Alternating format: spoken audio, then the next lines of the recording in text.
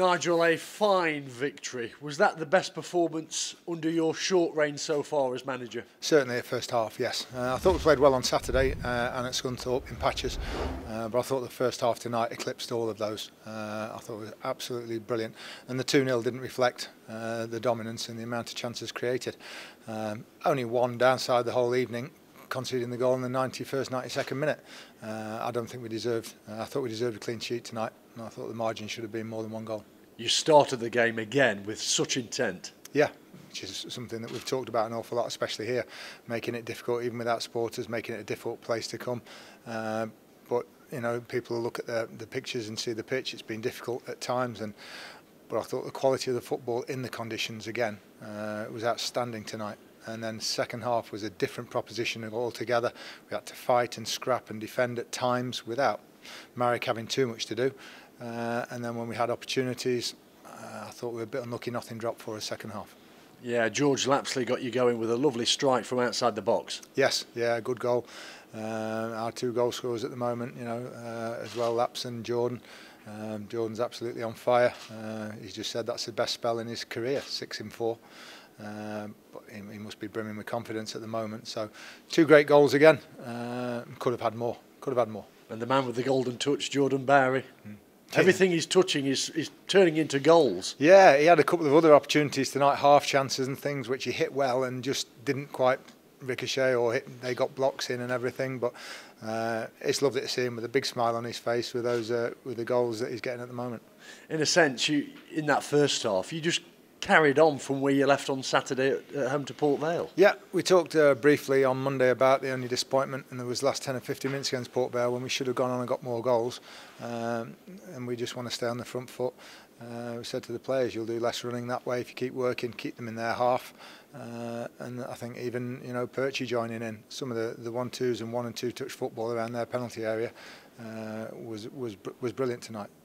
Difficult to pick out one player or even two after such a good team performance, but tactically I think it might be a bit of a masterstroke from you in terms of putting George Lapsley a little deeper in that midfield position.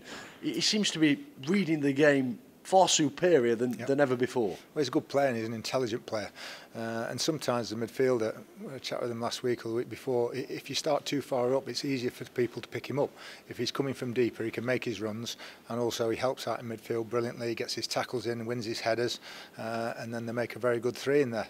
I think the last 2 or 3 games, I think Nigel Clough and Laps have been brilliant and controlled the game from those positions. Yeah, it's allowing Ollie Clark, as you intimate there, to get further forward. Is that where you want to see him ideally, much further up the field? Yeah, I think you know, we talked about it before Saturday, and George Maris maybe not defensively as solid as Ollie at times, but he handles the ball a bit better, and then Ollie's strength and his running and his power comes into play when he can make those forward runs. You were no doubt expecting a different Salford outfit, so to speak, to come at you in the second half, and you had to show a different type of game, really, to keep them at bay. Yeah, I think they started the first half an hour or so trying to play out from the back, and we caught them a few times just with our energy and our honesty and pressing. And then the last 5-10 minutes of the first half, they went more direct. Excuse me, and then continued. They brought the big lad on at half time, so we knew they were going to, you know, get it up to him and play for second balls. But I thought the 2 centre halves won 99% of the headers tonight and handled it brilliantly. Aside from the 3 points, what pleased you most? Whole team performance. You said you couldn't pick a man of the match tonight. There was 11 of them. Consistency on the performances the last 3 has been great. And I say the different aspects that we showed in the second half was very pleasing. To play that well in the first half and then face a different 45 minutes and still deal with it and still get it down and play at times, I thought we showed a lot of maturity as a team. It underlined, didn't it, how good this performance was, that you didn't need to make any changes. No, we couldn't. I've just said to the subs, actually, to Stephen and to Cookie, Steve McLaughlin and Cookie, I said, you're not getting on in that. There wasn't anybody, unless somebody had got an injury or something, there wasn't anybody that we could have brought off there. You're starting to make small milestones here, Nigel. A 3rd successive victory now, for the first time in the league for Mansfield for 2 years. Brilliant. Well, it's important to get back-to-backs, first time in 14 months. Now we've got the 3. We're going to try and get a result in the Cup and then 2 big league games after that. So we've just got to keep the momentum going, keep the ball rolling along nicely and see where we go. But still early days, you know, it's only been less than a couple of months.